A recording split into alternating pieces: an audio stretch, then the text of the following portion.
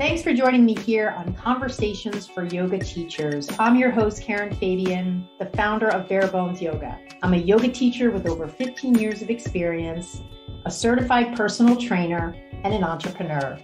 My mission is to help yoga teachers transform their teaching by mastering the fundamentals of anatomy. By learning anatomy in my easy step-by-step way, you'll be able to confidently share it in your cues, easily create sequences, and you'll eagerly answer student questions. And all along the way, you'll increase your impact and earning potential. On the podcast here, you will hear anatomy lessons, stories from teachers, interviews with others in the field, and a dose of personal development. Once you listen to today's episode, go ahead and visit barebonesyoga.com, my website, for free resource guides for teachers. Download any and all that are there, including one of my most popular tools, my sequence building template. And if you'd like, send me a one-line email with the answer to this question. What's your biggest frustration right now as a yoga teacher? And I'm happy to do some brainstorming with you in a free coaching session. My email address is karen@barebonesyoga.com. Thanks for taking the time to listen today. Let's get to today's episode. Hi, everybody. Welcome to Conversations for Yoga Teachers. I'm your host, Karen Fabian, and this is episode 174. So we are here on Monday, and as usual, I've got another episode for you all. This is going to be an interview episode. Last week I did a solo. The weeks prior, I had a whole bunch of guests on. And this week we've got a really cool guest talking about money management for yoga studio owners and also for yoga teachers, because many of the concepts we're going to talk about also relate to independent yoga teachers in helping them manage their money better. Now, I know recently I had on my friend Allison Jones, who talked about money management in the context of her one-on-one program and a lot of the money thoughts that block us. Katelyn and I go into a little bit of that today. However, Katelyn's background is really specific in that she has a focus, well, I should say this, she has a past history, a very established past history of working in corporate finance. And because of her love of yoga as a student and her love of the community that yoga studios foster, she decided, and she'll tell you a little bit more about what went into this decision, but she decided to change her own career path and leverage all of the corporate finance knowledge she had built in working for Fortune 500 companies and convert it into her own business, which serves yoga and Pilates studio owners. She helps passionate yoga and Pilates studio businesses improve their profit and achieve financial security. I'll just tell you right out of the gate, Katelyn Webb on Instagram, I want to give you her handle because you're definitely going to want to connect with her on Instagram and at least follow the posts that she makes, as well as maybe even direct message her. Her handle on Instagram is katelynwebb.biz. It's spelled K-A-T-E, so Kate, L-Y-N, katelynwebb.biz at IG. So that's her handle. We're going to go into a whole episode right after this intro here, where you hear from her and all she can offer. And we go into this whole conversation about what yoga studio owners can do to get better control of their finances. And again, towards the end, we have this sort of really cool conversation that applies to teachers. And so I really want you yoga teachers out there who don't own studios to stick with this episode for what really is such a cool idea that honestly, I actually am interested in doing myself, although I kind of like what I have going. So I probably won't pursue it in the short term. However, it's such a cool idea. So I really hope you guys stick through it for the whole episode and listen to this. And I don't think that's going to be a big ask because it's just such an amazing episode with really cool info on getting a better handle on your finances. So that's today's episode. I just want to quickly remind you, I'm doing those weekly free classes online. Go to my website, take a look at the virtual studio page. You'll see the schedule. I hope to see you in class. I also want to let you know that on my events page of my website, I just loaded up today a brand new recorded webinar that goes through some of the concepts in anatomy that yoga teachers always ask me about. It goes into some of those concepts and also presents to you a path that you can take to get so much more confident in your yoga teaching and to really tackle some of those big challenges that so many teachers tell me they have all the time around cueing and sequencing and answering student questions. So if you didn't make last month's free workshop I did, and or maybe you did, but you want to kind of review the info, or maybe you've never come to one of my free events, you can watch a recorded webinar because I just put one up there. I made it over the weekend and it's really short. It's shorter than my live event. So it's only 20 minutes long, but I really packed it with info and it's got a really cool special offer at the end. So you can find that on the events page of barebonesyoga.com. So hope to see you in class. If you have a moment and you're interested in really up-leveling the confidence you bring to your classes, check out that recorded webinar on the events page of my website.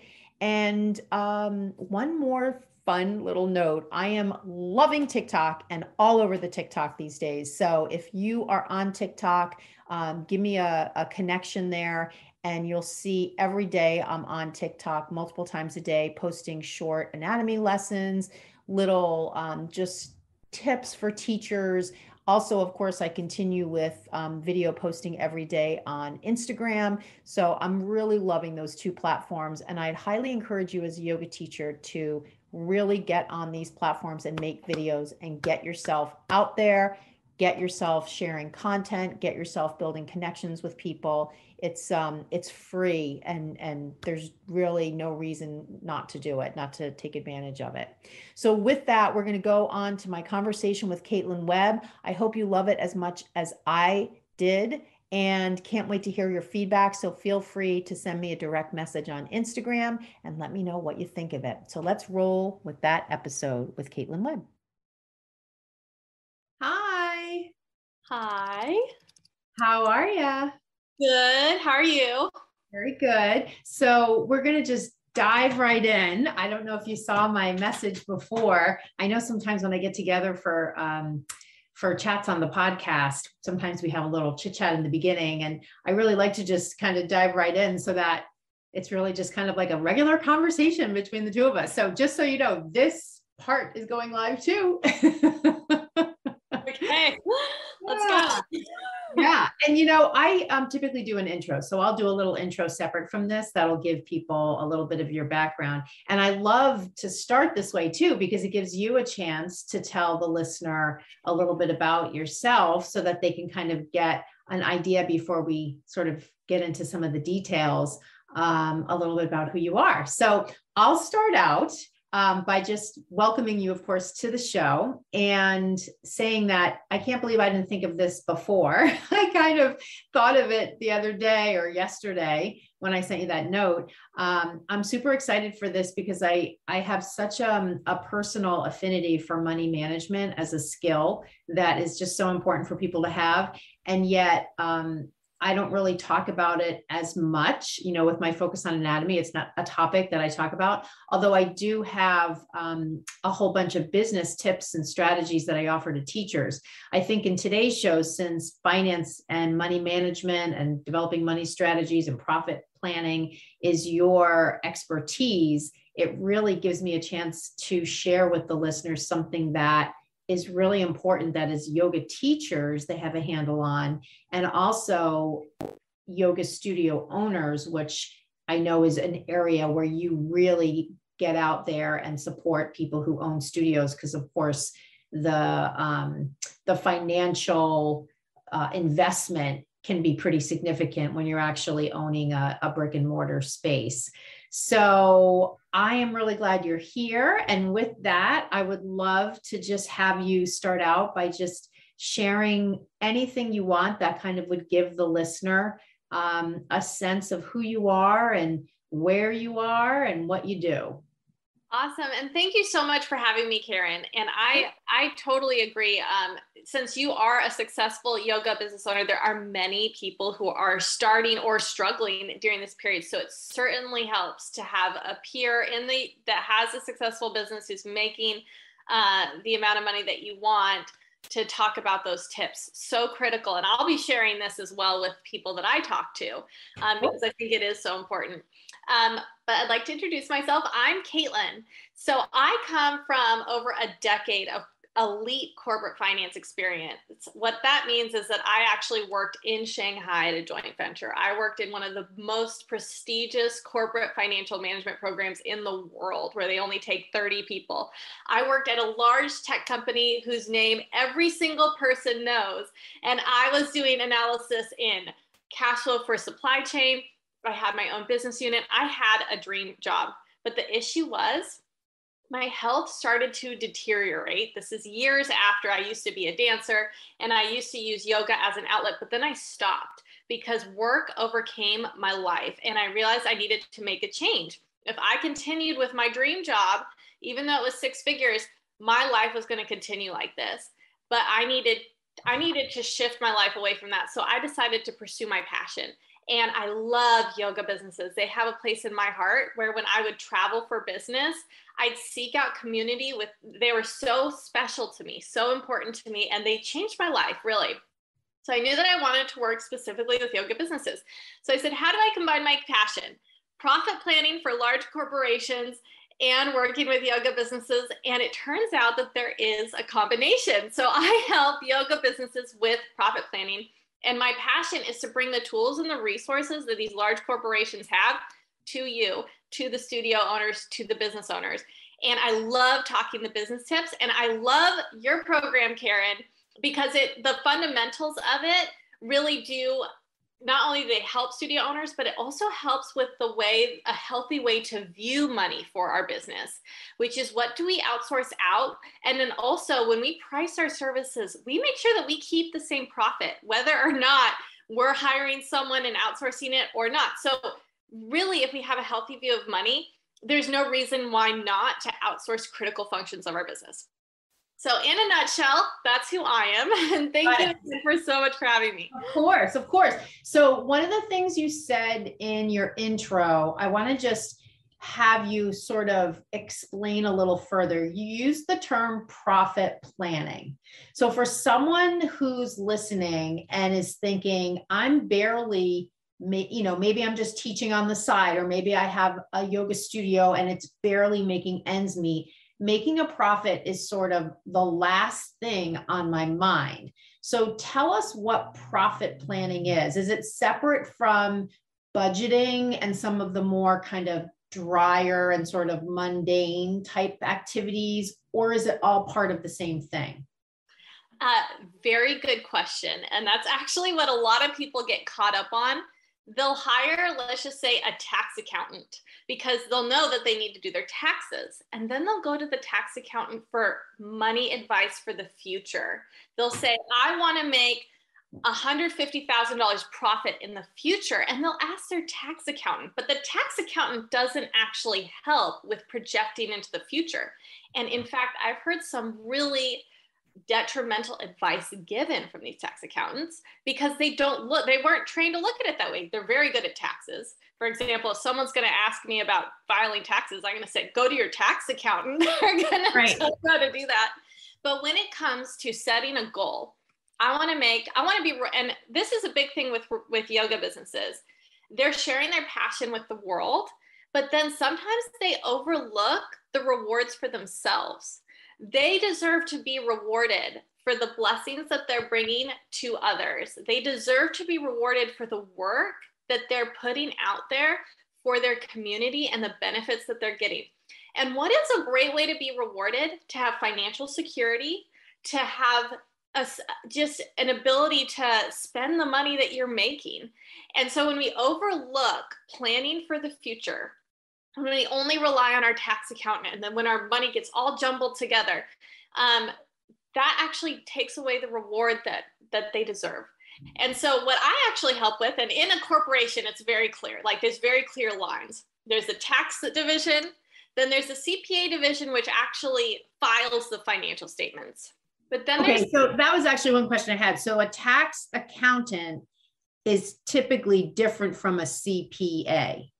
Yes, they have different specialties, basically. It's like you have your general doctor, but then you have a heart surgeon. So you go to different people for different things. They're all in medical. They're different things.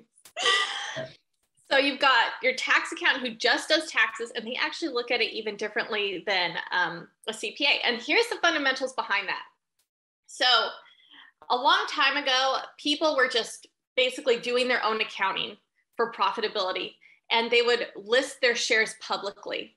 But then what people realize is if I invest in this company, they say they're making this much profit. But if I invest in this company and they have the same business model, they have a different profit. It's because they were doing accounting differently for their profit. So tax accountants rely on the tax code. CPAs generally, if they're not a tax CPA, look at the generally accepted accounting principles to come up with profit. And then you have the CFO, who is the same division that I'm in, who says, basically the stock price is driven on how much money you expect to make in the future, not how much you're making today. Today will impact the estimates for the future. So then you have the division of how do we project this out and understand how much we're going to make in the future.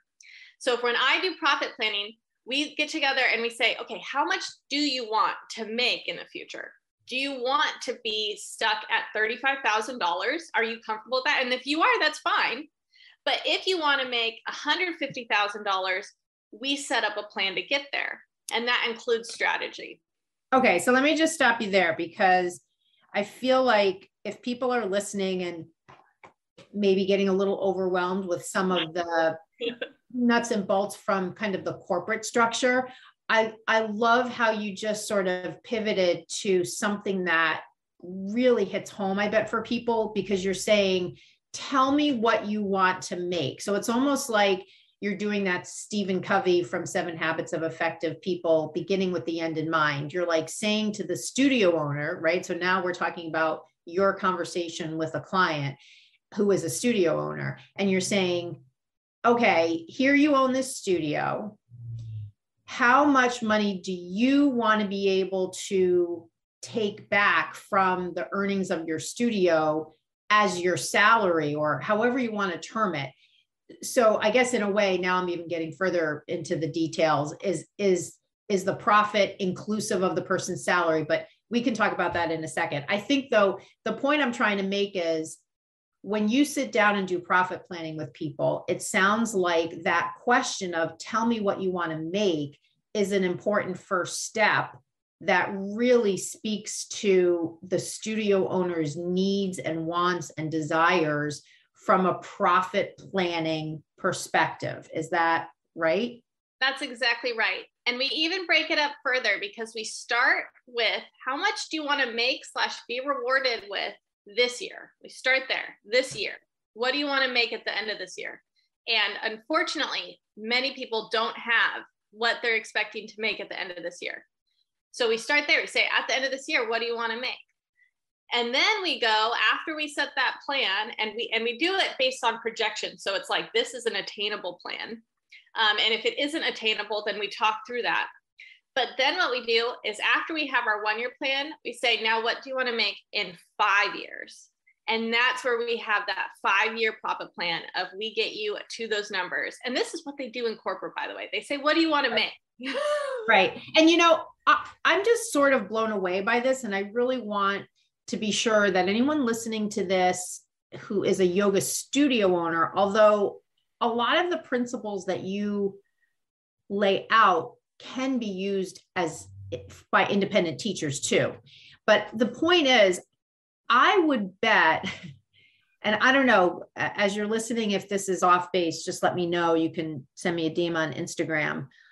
I would bet that most studio owners never ask themselves that question because they're so used to that sort of being in the grind and nose to the grindstone and being beholden to whoever comes into their studio. I mean, even pre-COVID, studios that had a decent flow of students and programs running, I really can't see a lot of studio owners saying, how much money do I want to make? Which is such a critical question, and one that can really empower you to leverage your business to create the kind of life you want. Now, of course, you got to work backwards from that number, as you said, to come up with the activities that will hit those numbers.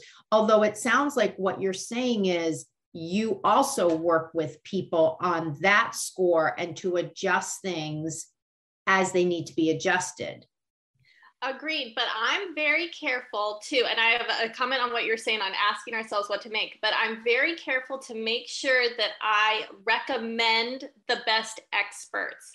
So we make the plan, we identify the weaknesses, but it's critical that we do go to the correct experts in whatever area it is and get that funding, get that education, or get that extra thing. And that's what they do at corporate, right? So what kind of expertise are you thinking of? Well, it ranges, right? If someone is having issues with, like, they're not getting people in the door, they just aren't doing it, we're going to talk about the strategy, because I've invested tens of thousands of dollars in education. So I know the strategy as well, but we're going to get them hooked up. I actually encourage them. I say, here are a couple people to follow them and see if you're comfortable either taking their free advice or investing in them. And I think that investing in the right people actually gives us a healthy money standpoint, because we're like, if I invest with this person, I'm expecting to make this much money back. So it's not like I'm investing and I'm losing the money. Okay. So you're saying if in your work with someone, you kind of analyze the books, and let's say you came up with a plan with the studio owner, and 6 months into the plan, when you went in and reviewed with them how things were going, they weren't seeing the foot traffic they thought, or maybe, God forbid, there's another surge of COVID and it's had them pull back on whatever it is, they aren't hitting their projections. You're saying at that point, to sort of revamp the plan, they might need to connect with someone who is doing what they want to do and maybe has either a program, a marketing program, something that can help them tackle the problem of, how do I get more people in my studio? Very correct. And to your point, let's just say someone's investing $500 a month in a social media manager who's just posting online. So they're growing their following, but they aren't converting customers. So they have all these followers and no one's buying. So we're going to say, okay, this $450, if we really need it to convert customers right now, what's a different strategy? Right. Do we invest in advertising? Do we invest in a Facebook course? You know, a Facebook course, right, Karen? So I'd ask my friend Karen, like, what's that Facebook course you used? Can we help my friend out? You know? Yeah, got it. Yeah. I mean, I just think this is, I don't know. I really hope that as people are listening to this, this is hitting home for them, because I just feel like this is the kind of thing that, I mean, I've never owned a studio, yet I can imagine as a teacher being an independent studio owner and feeling so alone and so much like I have no resource to turn to about pretty much the most important thing that I can be focusing on, which is the financial health of my business. So these kinds of conversations around, how do I bring in more people? How do I allocate money I'm already allocating to something else where I'm not seeing the kind of return on investment that I want to? How can I reallocate that money?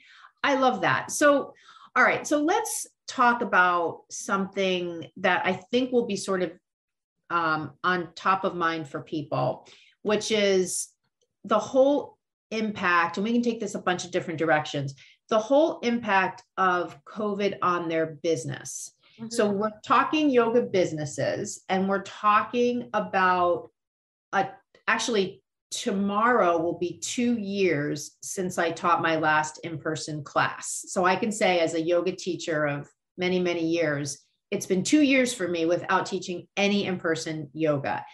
When I think about the studios, it's been 2 years of a lot of changing regulations that have resulted in a lot of changing numbers for them in terms of numbers of people in the studio for class, numbers of people online taking class, how many teacher trainings they're offering, how many people are enrolling in their trainings. Maybe their rent has gone up or down. I know here in Boston right now, because COVID is sort of, the numbers are way down, a lot of rents are going back up when before they were pressed down because demand was down. So I don't know, pick a topic under the umbrella of how to manage a yoga business during this time.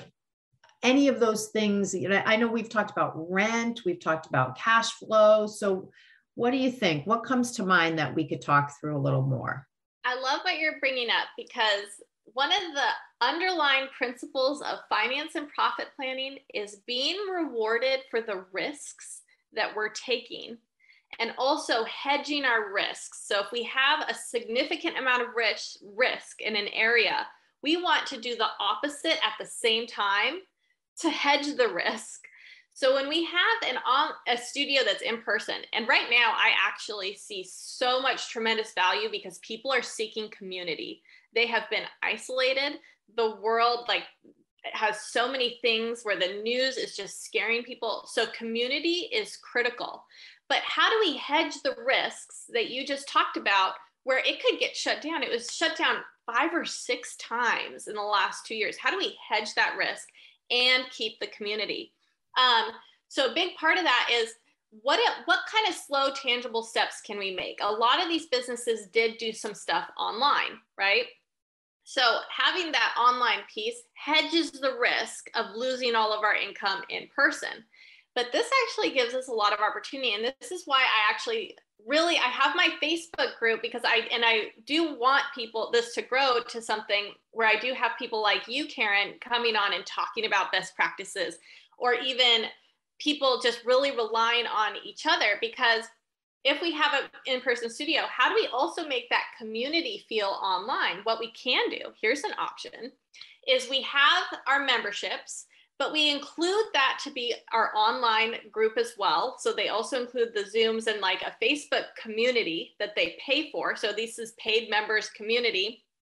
And you just try to also foster that so that if people are not able to come to the class, they still get the community and the lessons online. I think a big opportunity in the future is going to be hybrid memberships, where you can either come in person or online. And the critical piece, though, won't be just doing the classes, because a lot of businesses right now are just showing class, like health. People go to yoga for community. It's huge. And that's what I went to. If I see community, I'm like, I want to go. I'll pay the $150 membership a month to have that community. And to have the option to go in person is great. But also if there's like a paid Facebook group, if there's online classes, if there's even like just get-togethers, that would be huge. I'd love to see that. Yeah, it's interesting that you say that, because I just read an article before hopping on this call. I try to limit how many times I check Boston.com and CNN.com, and I did it right before I got on this call. And you're so right about the news being so scary. As soon as I looked, I was like, oh my God, this is so sad. And so just everything is so scary internationally. On the local website, though, of Boston.com, which is essentially the old Boston Globe paper, they had an article about people returning to work or being asked to return to the office, and how so many of them are just feeling like, if my employer doesn't offer a hybrid opportunity, I don't really think I can do it, because going back means I'm spending money on breakfast and lunch out. I'm paying for childcare more. My commute is going to stress me out and all that stuff. So what you're talking about reminds me of that. It's basically saying to the yoga studios, yes, you got forced to do hybrid with no warning when everything shut down 2 years ago. And now you can create a hybrid opportunity for your community that sort of hedges your financial risk. Is that kind of what you're envisioning as being a new model of providing services as a studio? Exactly. And I also want to bring in, so again, I'm going to talk money because that's what I've been trained to think about, right? So let's say that we do identify a hybrid model where we do a membership. Let's just say it's $150 a person in a membership, right? Well, then we want to price in there. We talk about how much money we want to take out of it, profit for the business owner, but it's not healthy to say, I'm going to take every single cent. We say, I'm going to take a certain amount of money and then pay others who can help me with this plan to do the work. So there's an opportunity to even pay yoga instructors to foster that community for you, or like to really involve your yoga instructors to maybe even bring people in to be hosting. So it's really almost like there's a huge opportunity to shift the business model where you do have your yoga instructors, but you leverage them as well for this online community or for these online memberships. Again, we're hosting. Yep. Yeah. The thing that's coming to my mind as well in the model you're describing is when you have a per person monthly fee as a studio, that takes you out of your dependence on people that just come for a handful of classes. In other words, the foot traffic model, which is seemingly how many studios started. They would just charge for classes. And of course, over the years, you could buy a class pack, or they would do Groupon or other things like that. It sounds like in this model, you would have some insulation from like seasonal things that affect foot traffic. Like in the summer here in Boston, I think generally speaking, there aren't as many people that go into the studio because they're traveling, going on vacation, things like that. If you had, though, a model where you were charging $150 a head per month and offering other things that weren't tied to just the yoga class and the person taking the yoga class, now you're creating a constant revenue stream for yourself. So you're insulated from some of the things that affect foot traffic numbers. Exactly. That's absolutely critical, is really trying to think through that. I do want to say too, I really am happy with that I chose my specialty, which is yoga and Pilates teachers, because I also know from working with other people that sales in July, although foot traffic might go down, the online traffic actually is higher than the rest of the months. Right. That's something to think about. Like, maybe when people are traveling, they'll log on for a second to just have community when their kids are screaming in the background, right, going to the pool, you know? Yeah. No, I mean, it's certainly the portability of it makes it an option for people. Whereas obviously before COVID, if they couldn't physically walk into the studio, that was pretty much it. I really don't think, at least here in the Boston area, I don't think many studios really had online classes until they had to offer them. So let's talk a little bit about, rent comes to my mind because I have not ever owned a studio, although I know a lot of people who do. And I envision that rent from a line item perspective is probably the biggest number on their budget. Would you say about 30%? Yeah. Okay. So, there are a bunch of different things that come to my mind. Someone who's listening who might be behind on their rent because their revenue isn't what it is. Someone who is experiencing a landlord who's starting to say, we're probably going to be increasing your rent because it's been depressed for so long because of COVID. Are any of these things where you have some ideas or thoughts in mind? I bet there must be. You hit on a hot topic, actually. I'm like getting all excited over here. Like, I know I don't know that these are softball questions, but I sort of feel like you probably get a lot of questions about these things. So it's great. I'm glad that you have a lot of thoughts. Because again, geez, if I had a studio and I had no one like you to talk to, I honestly don't know how I would do it. I don't know. I would just, I mean, I have some background in finance, but it's just from life experience, not from professional. So, all right. So go ahead. well, so step one, and I'm begging you, if you're listening, to please just try and do this yourself, is try to at least do a year perspective of, you have your total revenue, you have your rent. What does your rent divided by your revenue, what does that percent look like? That's the first thing we're going to look at. We're going to look at your rent divided by your percent, by your revenue, and we're going to look at it to the year, and we're going to look at any hikes or spikes, okay? Then we're going to look at it for 5 years, and we're going to listen to what your landlord's saying about changing it. And then we're going to negotiate, because if your landlord, especially if you've done a fit out, if you've invested all this money into a space that's specific for a yoga studio, and you have projections where you're like, I can't literally afford this, it will cost the landlord. I mean, if they're at least a savvy landlord, they'll realize that this space is a yoga/dance space. And if you can show them, look, here's the projections, I literally can't keep doing this, or this isn't compensating me enough, I'm going to have to figure something else out. That's one negotiating standpoint. But I do want to be super clear about this. We can negotiate rent, and it's critical to make sure that if they're putting stuff in the contract that says things like, even if there's COVID, you have to pay your rent, don't sign it. Do not sign it, whatever you do, and talk to them and say, this isn't okay. This is not fair. And they'll say things like, this is standard. You say, no, it's not standard for me.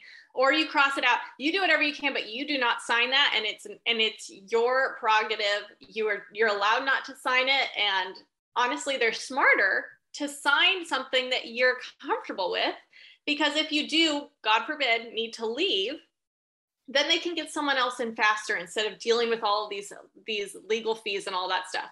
So, sometimes we have landlords though that aren't willing to think about logic. That's unfortunate. But then that also gives us an idea of, maybe it is worth it to find a landlord that works with us. Right. Okay. So those are some options there. All right. So in terms of, I sort of feel like there's one big issue. Rent is obviously a big issue when you look at the allocation of the dollars you're making. I think something that stood out to me just in your explanation there of looking at your rent as a percentage of your revenue, I think that brings up kind of the issue that's at the forefront, which is how much control, or how do I as a yoga studio owner get a handle on or control better or be able to predict better my revenue on a monthly basis when I'm running a business that generates revenue when people, come to class or sign up for my membership. Let's call it that. So you mentioned earlier Facebook ads. So that's obviously one way as a studio owner to generate interest and potential foot traffic. I don't want to necessarily go into a whole conversation about Facebook ads. I guess what I'm saying is part of profit planning working with the studio owner to generate more, come up with techniques to generate more interest in their business so that they get more people in the door? Or is it more that's really on them to figure that out? You're there to sort of help them with the planning just with the numbers that they have? And that's a very good question. And I'm going to shift this a little bit though, to talk about that a lot of the reasons why studio owners maybe don't invest appropriately in the resources they need is because they don't have a healthy money mindset. And so one of the things that we talk about through profit planning is we say, Okay, let's just say that you make $100,000 of revenue, but you have $80,000 of expenses and you only get $20,000 of profit. What about if we have $100,000 of revenue and we only have $50,000 of expenses and we get $50,000 of profit? So one of the things, here is a common unhealthy mindset that we do tackle with profit planning that actually helps with what you're talking about, which is pivoting, investing in the resources that we need, really identifying our goal and finding a way to get there. Is a lot of people will say, I made this much money, I'm going to hold on to all of it. I don't want to spend a cent. I want to be the only person in charge. I want to be the only person doing everything. That will actually result many times in less profit, less money at the end of the day. That person will generally make less money because they aren't getting the quality resources that will give them more money. So in investments, for example, when we invest in our retirement account, we're not thinking of that as an expense. We're not saying I'm paying $350 a month. This is going to go away. We think I'm paying $350 a month to get $350 plus an interest rate. So a healthy money mindset, like you said, is we have to identify where our weaknesses are. And we say, I want to invest $500 and get $550 back. And we actually even compare that return with other things. So it's critical to identify our strategy in profit planning. We talk about it. We do talk about the best people to go to for solving that problem, and also how to get the money back. And I'm actually going to bring up your program here, right? Let's say teacher training is a big source of revenue, but it's also a significant amount of our time. So an expense, because they're paying oftentimes teachers to handle certain aspects of the program. Exactly. Certain aspects, yeah. Right. But here's where I want to bring up the expense part, right? Let's just say that we can't have the teacher program because we aren't hiring the right people. Then technically the income that we get is zero, right? If we can't pay the expenses to have the teacher program, we can't have the teacher program, so we get zero revenue. Right. But if we invest in our teachers, we get the revenue, we pay our expenses, we get X amount of profit, right? Now, what's critical, like with what your program does, is let's just say a yoga studio owner has a teacher training, they pay their teachers, but they want to add this level of anatomy support so that their teachers actually pass the exam. They actually get the certification, and it's a worthwhile investment for the teachers. Well, they're probably going to pay more, especially if they have issues with anatomy. Like if that's a risk that they won't pass anatomy, it makes sense for them to pay more. So a healthy money mindset is I'm going to get this much total revenue for the teacher training, and I want this much profit, and I'm willing to pay this amount of expenses to get there, including an anatomy training program to make sure they pass. Right. Got it. Yeah. I think it's interesting. And I think Facebook ads is a great example of something you can invest in and then track to see, is the money I'm investing in this process resulting in more people coming? Obviously, if the ad's not doing well, you're not going to keep feeding it. However, if it is doing well, it's an expense that's directly resulting in greater foot traffic. So there, it's a justifiable expense, I guess to a certain extent, as long as you have the money to pay for it. So it's not like you're going to go into debt to Facebook to buy your ads. Is that? Yeah, you absolutely. We don't want to go into debt doing anything. That's why we talk about reallocation of funds. And like you said, monitoring it. Am I getting the results that I want? Or do I have to take a step back and shift my strategy? Let me ask you one question about debt. Is there something, like I know, obviously, well, the listeners won't know, but you and I are in the same entrepreneurial group with James Wedmore. And I know sometimes James talks about good business debt. And so I guess part of what I'm thinking is, if you had a credit card with fairly decent interest, would it be a reasonable financial decision to, for instance, put your Facebook ad costs on that low interest rate credit card and consider that good business debt to have, because it potentially, and obviously you're monitoring the ads, but you're potentially driving new leads into your business, even though this credit card is starting to accrue debt. Is that considered good debt?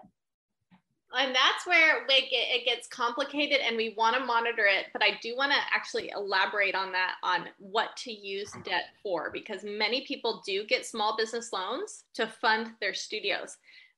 Let me give you an example, though, of where we didn't get a profit planner, and so we went into bad debt.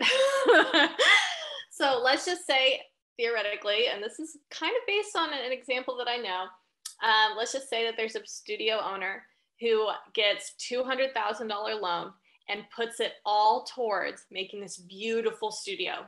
Well, from a finance perspective, if they had a finance person, what that person would assume is, okay, if you invest $200,000, you want to make back $200,000 more, because you're assuming having this beautiful studio is going to bring people in. Well, this is why it's also important to have a profit planner who has their own business and who's been through it. Because if I saw someone get a $200,000 loan and they were putting everything towards revamping the studio, I would say, well, where's the location? This particular location, let's just say, is where there's no foot traffic. It's in an office park. No one can see where it is. No one knows where it is. Then the first thing I'm going to say is, you're not going to get the customers to cover that expense. Bottom line, you won't. You're going to get the same people. Maybe they're going to want to keep coming, but unless you take a significant amount, at least 20% of that 200,000. So that would be $40,000, and you get an ad manager and you invest in advertising, you're not going to get it. Ads is critical. Mm-hmm. It is good debt, but we don't want to necessarily, like, if we're doing ads, like you said, and we're not getting any foot traffic, then it's worth it to invest in an ads manager. It's worth it to invest in a course. It's worth it and to strategize and do what you want. Because actually a lot of people do throw money at ads and get nothing back. They might trickle in some stuff, but that's actually a strategy corporations use, because they're like, well, we have trillions of dollars. We can just throw money at ads. It doesn't really matter if they're the best ads, but we can throw money at it and we'll get some revenue back. Right. And I can certainly say, from running Facebook ads for my own business, it's pretty complicated. It's taken me, not only the course I invested in, but quite a bit of time to figure it out. I'm wondering, before Facebook was a platform to advertise, yoga studios depended primarily on word of mouth as a way to get foot traffic. I can remember, again, before Groupon, it was very common to have a refer a friend bonus where you would reward an existing member for bringing a friend. I also remember the days of going into a coffee shop and there'd be things on the wall about yoga studios, So are there when you work with yoga studios, are there other things that they're doing besides paid advertising to get students? I love that you brought that up, because that is actually a critical thing. And this again comes back to a healthy money mindset. We hope to spend money to get money back, and a detrimental mindset is, I'm not going to spend any money. I'm going to keep it all. I'm going to take it, right? And so when we say, I want to get new customers, and let's just say we're trying to get $150 membership. A healthy finance money mindset is, if I pay anything under $149 to get that customer in, I'm technically making more money. Or actually, you would basically say, like, if it takes any cost of sales, you would do the minimal amount. So let's just say it's $120. Okay. So if I pay anything $100, $20 and less to get that customer in my door, it's worth it. And we're not even considering the lifespan of getting that customer in the door. So having incentive programs, and people don't even require a lot. You can do fun things like bring your friends in. We'll give you a gift card. We'll buy you a nice wine. We want to reward you for taking the time out of your day to refer my business, like respecting other people's times for sharing, just the word about your business. Healthy money mindset, absolutely. Invest in our current clients to bring in more, Okay. Yeah. And I think that also gives the studio more control over the initiative to really track how it's going versus when you, for instance, place a Facebook ad, you don't always feel like you have as much control over that. There is an art to it, but so one of the things that keeps coming up, and you keep mentioning this, is healthy money mindset. And so I sort of feel like we should talk about what does that look like, because it's interesting. We can talk about that and like completely be in sort of the woo-woo space. However, we're talking about it now as part of what some people might consider like, oh, I don't really find, financial management discussions to be woo-woo. They're usually pretty black and white and numbers driven. However, you keep bringing up this kind of, ethereal, spiritual mindset, neuroscience-based kind of topic. So let's talk about that a little bit. What's the role of money mindset with this whole conversation we're having?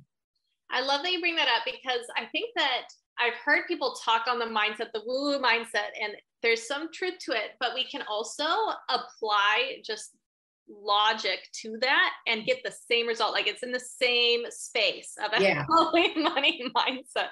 Yeah.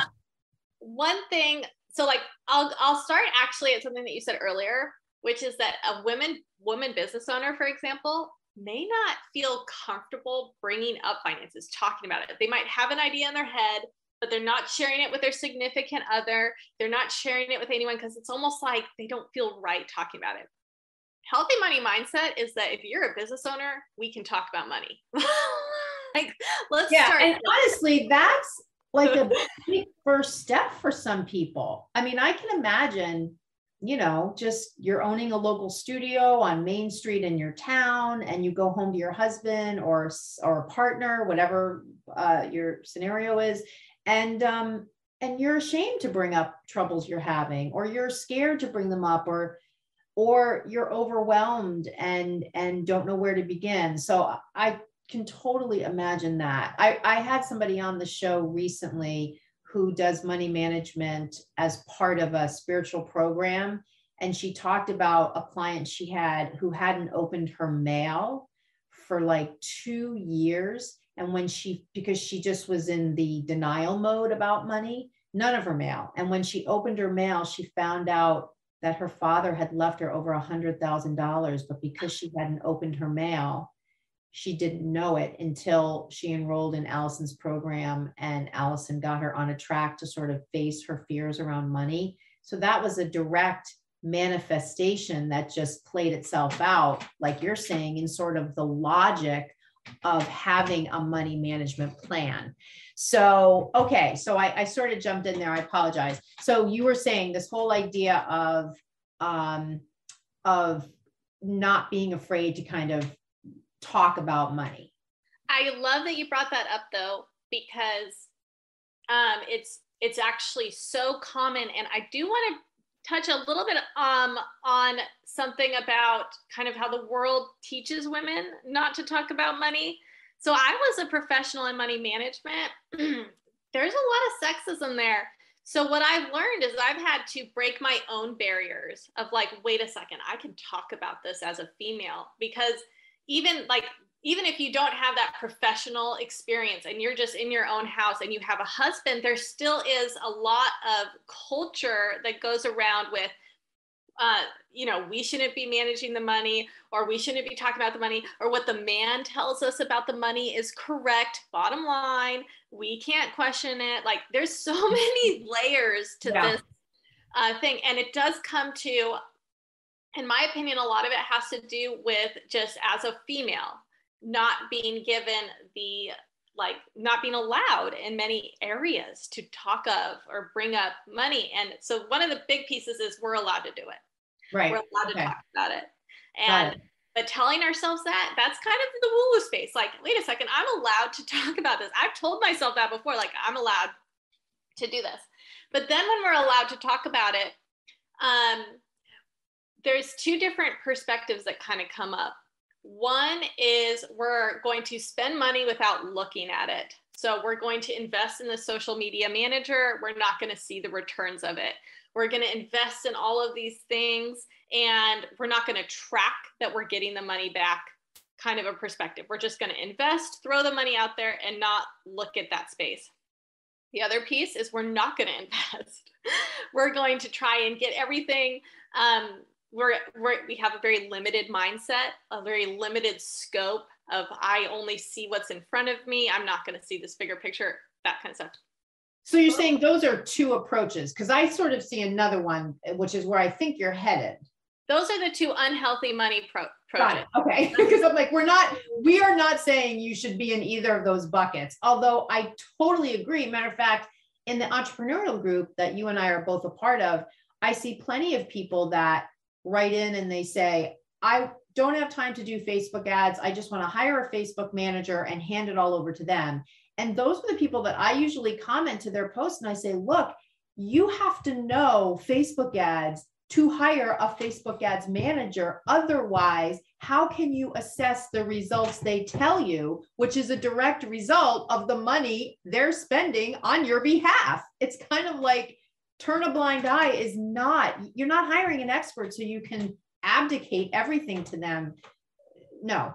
You're absolutely right. And that's a very rare money mindset. I love that you bring this up because, again, we're allowed to talk about this. We're allowed to be aware, you know? Yeah. And I mean, Facebook ads is a perfect example of that because it is complicated. And that's where people tend to hit a wall and they throw up their hands in frustration and they go, I'm just going to hire somebody who's an expert in this. Well, that's great. It doesn't get you off the hook because it's your money. And so it sounds like what you're saying is scenario one is outsource everything, have a quote unquote healthy money mindset and just give it all away to experts and not monitor how they're spending your money. And the other scenario, which is also unhealthy, is not to give anything away and to just be tunnel vision, doing everything on your own. So what's the middle of the road, middle ground? Exactly. And where that starts, and this is where even like the woo-woo mindset, I think that what happens with the woo-woo mindset, I'm bringing this up because they actually touch on very basic principles of planning, which are critical. Like if you think of a vision board, I personally don't do a vision board, but it's the first step of planning. You put a plan together. Right? Of course. No, it's very true. And I've talked about, James talks a lot about Catherine Zankina. She's Manifestation Babe on Instagram. And I remember in an early episode that I've talked about on the podcast here before, when she talked about some early results she started to see in her business, even though she had read The Secret, she knew that that wasn't enough. She knew that that was part of the mindset coming from sort of the spiritual thoughts, but you needed to have a plan. You couldn't just sit on your couch and say, I want a Ferrari, I want a Ferrari. You needed to come up with a plan to get the Ferrari. Otherwise, you can sit there and dream about it all you want. It's never going to happen. So the same thing here, you can dream about having a successful studio, but the devil is in the details. Exactly. It's when we have a plan, and here's where it's freeing to have a plan, right? Because both of those mindsets of the don't look at the results, just invest, or don't invest, just take all the money. Neither of them say, okay, well, how much money do I want to walk away with? Because if you think about, I want to walk away with $30,000, then the expenses don't matter, really. I mean, like they do to the point where you want to invest the right amount to get the 30,000, or you want to, you know what I mean? So if we set that plan 30,000, then we price, right, to get to that 30,000, and that's freeing, right? Because that's the healthy money mindset. You say, I put a target down. Here are the steps to do it. And we monitor our success. We shift if we have to, but also we invest, because there's a lot of people who don't invest their money, and then it takes years to get to even where someone who invests can start off with. Right, right. And I think too, I mean, when you present these two scenarios, it almost sounds like in the scenario of the person who's not reinvesting money they earn into their own business to outsource certain things, it sounds like that person might have a lot of money coming in. I think about kind of a third scenario where the studio owner is barely able to make just their fixed expenses based upon the revenue that they're bringing in.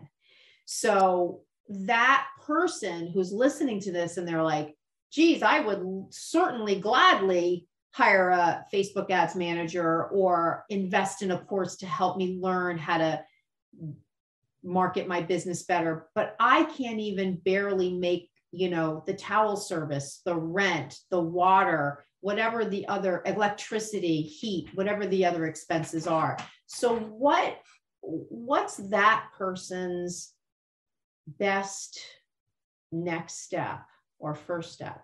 And that's critical that you brought it up. And that has to do with, I've termed the coin like microfinancing for these types of things. We got to identify if we're struggling, if we continue on this space, we're not going to shift. We're not going to make any shifts. We're not going to make more money. We're going to continue in this exact same line of thought. So here are some microfinancing options. Like if you have customers, leverage them, which is what you brought up. Really make it an incentive. Say if you bring someone in and you get, let's just say $15 a class, say I'll give you $10 in a gift card because that's $5. Slowly make up that money. And we want to microfinance as best we can. We want to shift and take the small dollars that we have and invest it in the critical resources that we need. But it does have to do with we have this plan, we're looking at where we're going, and let's just say we've been doing this for a year. We're not seeing any change. We're barely making our expenses. We have to shift something.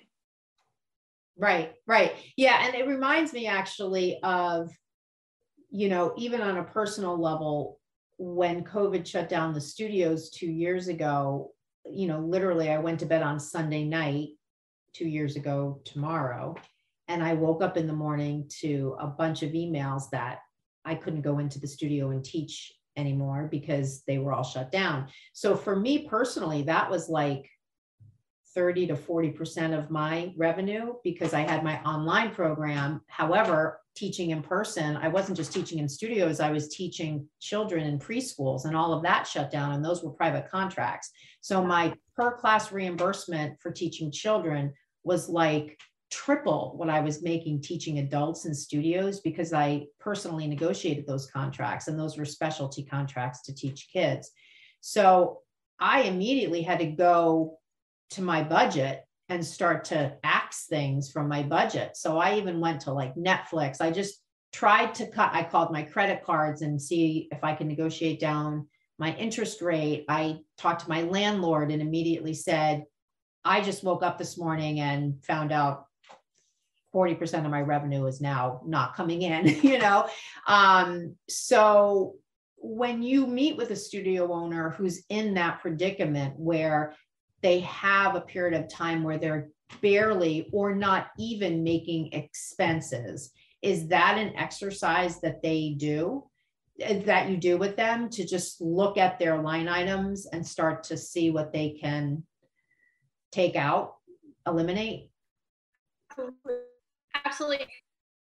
You're absolutely right. And I love that you brought it up because if that's the case, if we're in that space, then it's more critical than ever to be looking at our money and our resources and reallocating them. And what you did, Karen, was phenomenal.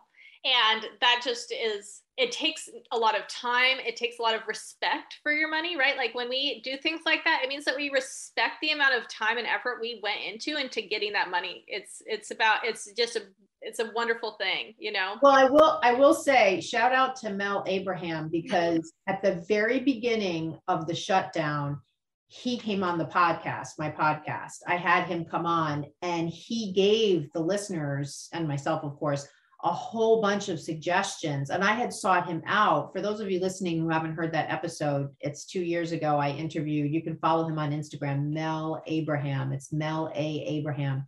And he's a financial planner. And like Katelyn has a long background in finance.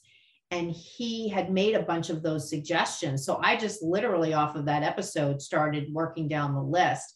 So it sounds like that's part of what you're saying too, is that, you know, having a good money mindset is being able to sort of objectively look at where you're at rather than shoving it under the rug. And that's where, and by the way, I love Mel Abraham. I follow him. He does wealth advisory, which means right. He takes your money and he helps you personally advise it. I do corporate finance. So that's the business planning specifically. But I love his resources. I follow him.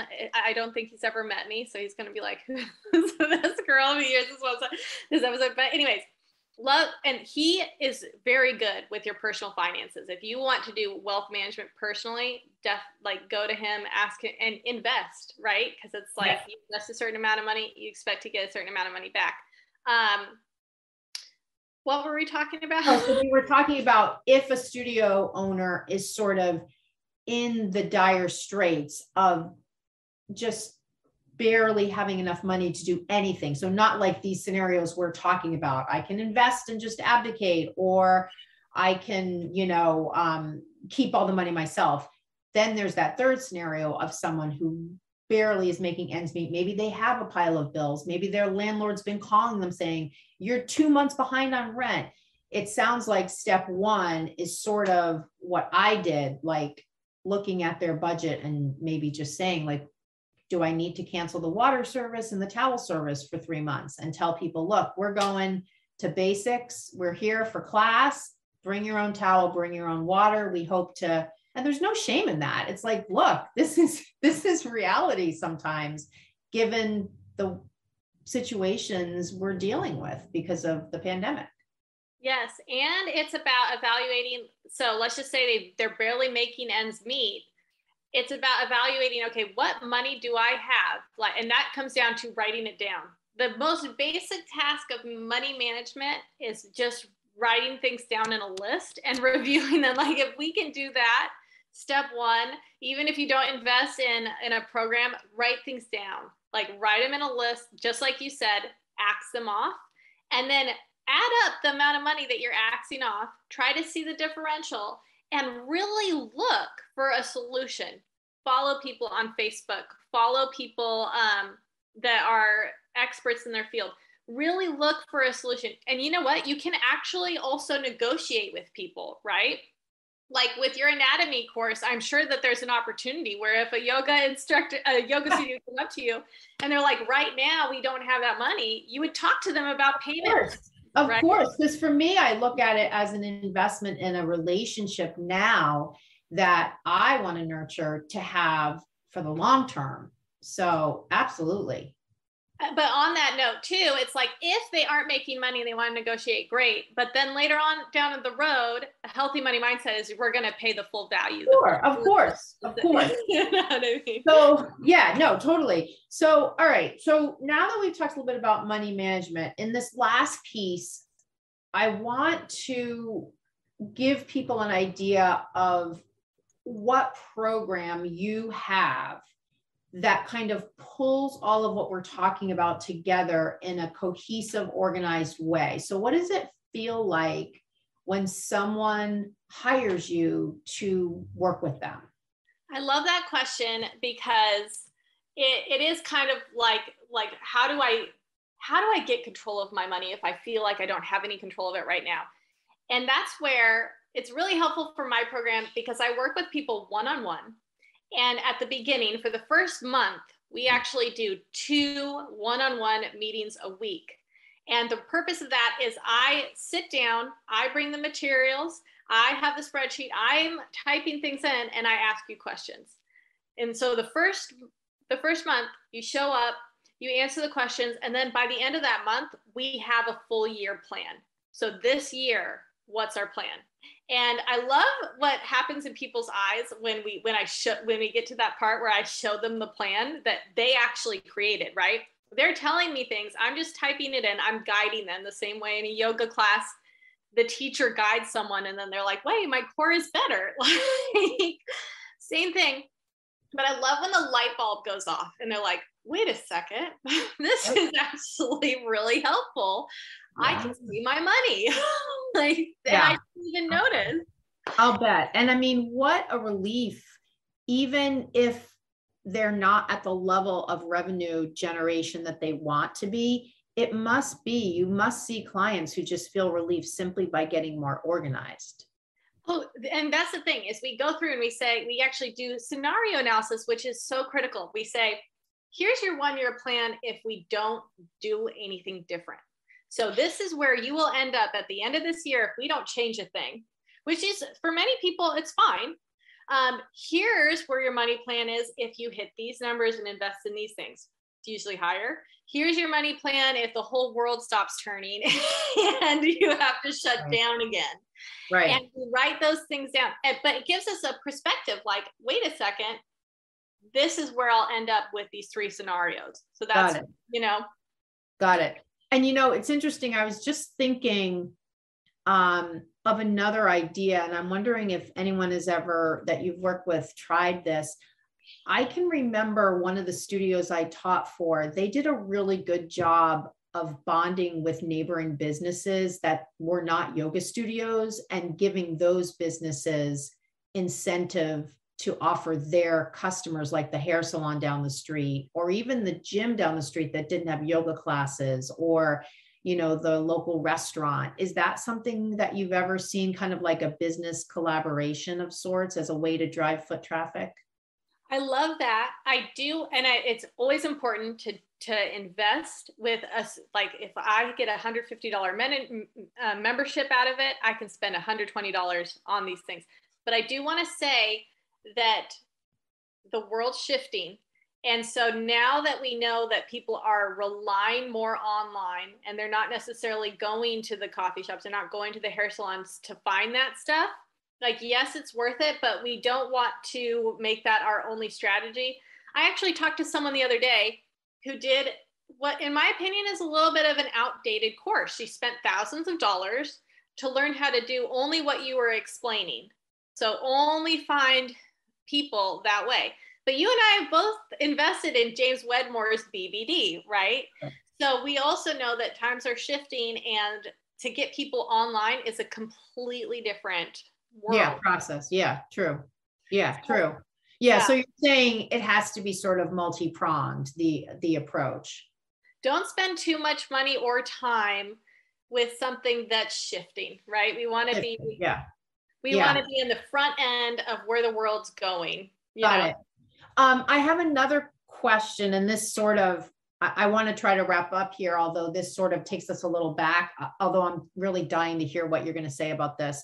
So in the model that we've been talking about, we keep throwing out this just kind of imaginary number of $150 per month per person. So let's just kind of say that represents a monthly fee that one person would pay for membership to the studio. And for that, they would, let's just say they would get unlimited classes, access to the private Facebook group, maybe once a month, there's a virtual / online gathering. I don't know, a discount from a local wine. I don't know, whatever that includes. Would you suggest that studios, from a cash flow, from a revenue generation perspective, shift more of their customer acquisition to a monthly model versus the sort of long-standing, although like I mentioned before, there are class passes and that things like that. Is that more of a reasonable way to build revenue versus just having people come in and pay by the class, or by 5 class packs or 10 class packs? Very, very good question. And I want to say this is one of the reasons why I do add value to the studio owners themselves because I do work with other studio owners. So I know what people are willing to pay. I would say if someone didn't even have a studio, they just have an online thing, people are willing to pay a minimum of at least $100. So that's a month. But it comes down to, and so if we do have a studio, we can, people, especially now when they're deprived of community, they're deprived of people, they're willing to pay it. But here's the caveat. If we want to set up this program, we have to answer a customer's question. We have to give them what they want. And a lot of studio owners give people what the studio owner wants. Like they'll think, I want this, so I'm going to offer this. But this is the critical difference in terms of pricing is if you have members, sit them down and really try to hear from them. What do you want out of the studio? What kind of, and they might just kind of come up with kind of shallow answers. Try to dig deep. Be like, if I offered this community, if I offered a PT once a month to talk about lower back pain, if I offered a nutritionist, like dig in and say, what would you pay this much for? But Karen, I have to be honest.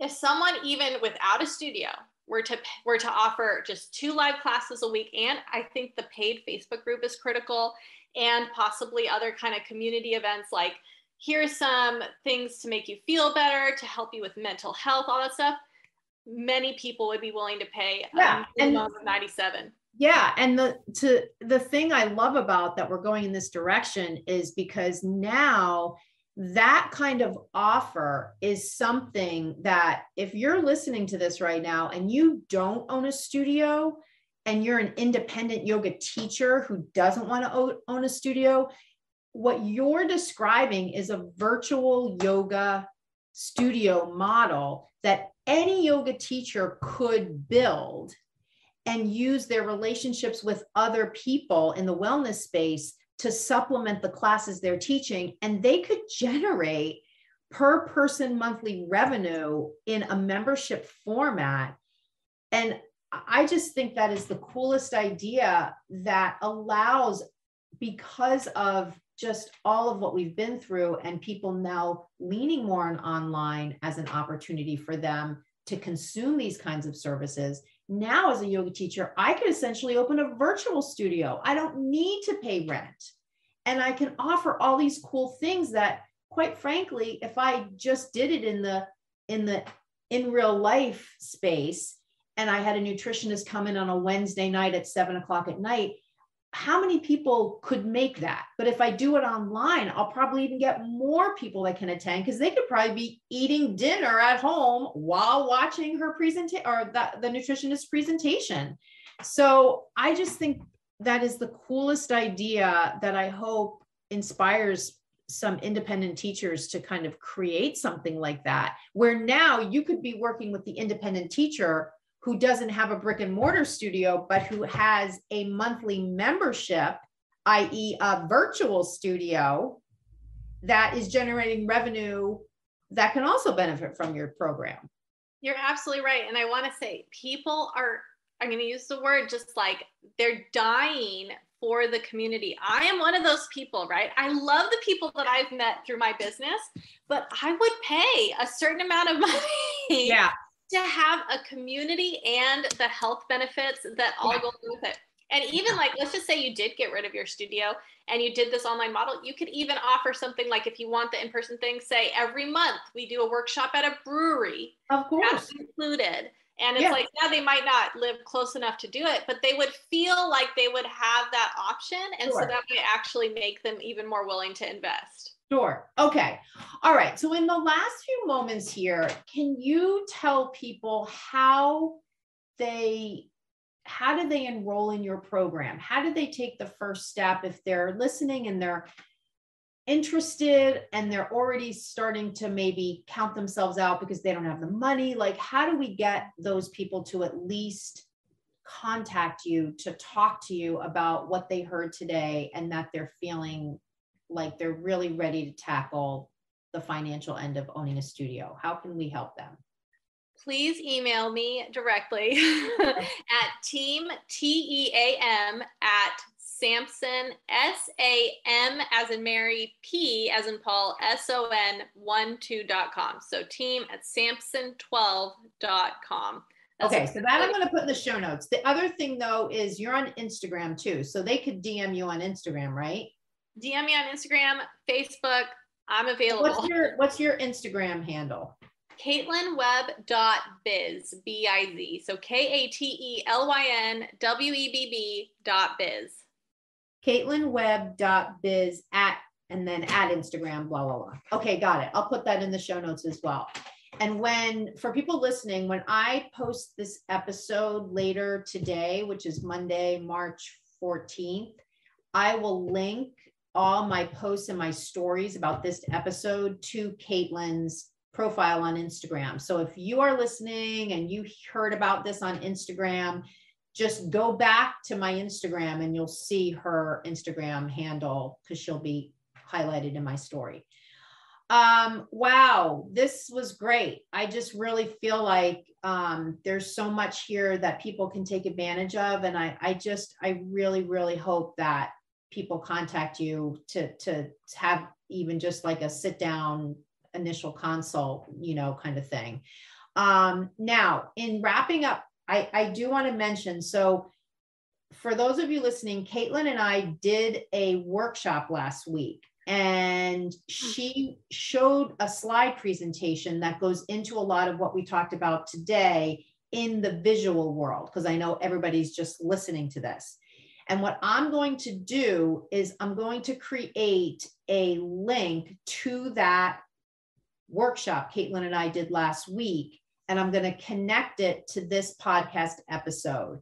So when you're listening to this, everybody, you can go to the show notes page of this episode on my website, and there will be a link to the webinar Katelyn and I did last Thursday. So if you're intrigued and you want to dive further into this, go check that out. It's about a 45-minute presentation. You'll see the slide deck that she goes through, which gives you some examples of some of the spreadsheets that she talked about today. And she reiterates a lot of the concepts we talked about today as well. So we're going to kind of connect the workshop you and I did last week with this conversation. So it's like a whole complete package of free financial guidance for yoga studio owners. And also really at the end, we realized really for yoga teachers who might want to start a virtual studio. I am just so excited about that idea. I think it's just so cool.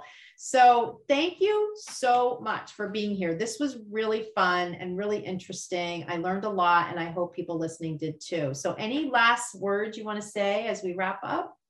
Karen, thank you so much for having me on here. And thank you so much for all of your offerings. I've been doing your free classes, which I just love. Again, it's so nice to just feel like you get these communities to like see people on Zoom and to be there, and really appreciate getting to know you these past few weeks. And thank you for having me. Of course, of course. So sit tight, because after we get off of this, within a couple of hours, I'm going to send you this. It's going to be live on the podcast. We're in a no delay world over here. So my colleague Jackson's going to post this right quick. So this will go live tonight, and I'll send you the link when it does. Perfect. Okay. Thanks so much. Bye-bye. Bye. Hi, everybody. Thank you so much for listening to that episode. Before you go, I want to let you know about a new mini course I just created as of October 2021. It's called the Yoga Anatomy Blueprint Learning Program mini course.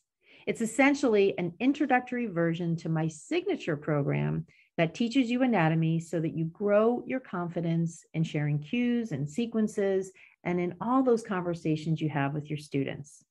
If you're like some of the yoga teachers I speak to, you might feel as if you don't have the time to do my full program. That's one of the main reasons I created this mini course, which will give you all the same steps in my signature blueprint approach to teaching you anatomy and will allow you to complete it in much less time. There are 10 modules each of about 10 minutes each, and the entire program walks you through mini lessons from the larger program. You'll leave with specific new skills that you can start to use right away. You may also leave with a keen interest in enrolling in the larger program because your curiosity and confidence have been stoked. For you, the podcast listener, I'm offering $5 off the purchase price of the mini program, which is just priced at $27, so the cost will go down to $22 for you. Once you complete the mini course, you'll see in the next steps section how to get a $50 credit to put towards the larger program should you decide to invest in that in the future. To purchase the mini program, visit my website at barebonesyoga.com, click the link for online courses, and select the mini course link. When you check out, before you enter your credit card, enter the code podcast, and you will receive the $5 off. I hope you enjoy the program. I hope it stokes your curiosity and builds your confidence. Namaste.